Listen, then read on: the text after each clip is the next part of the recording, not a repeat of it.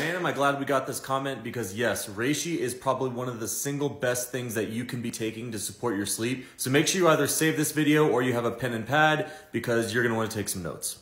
And of course, before we get into the good stuff, we do sell reishi powder on our website. Make sure you check it out. One of the first things that reishi is really good at is regulating our cortisol levels. And specifically, it's those triterpenes in reishi that are really good at regulating those levels. Obviously, if you have unregulated cortisol, that's gonna really mess with your sleep. Next, reishi enhances relaxation. Here's how.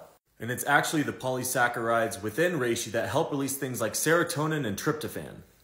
And these crazy words are just neurotransmitters that our brains use to regulate how awake or sleepy we feel. And most importantly, the brain balances these chemicals for proper sleep.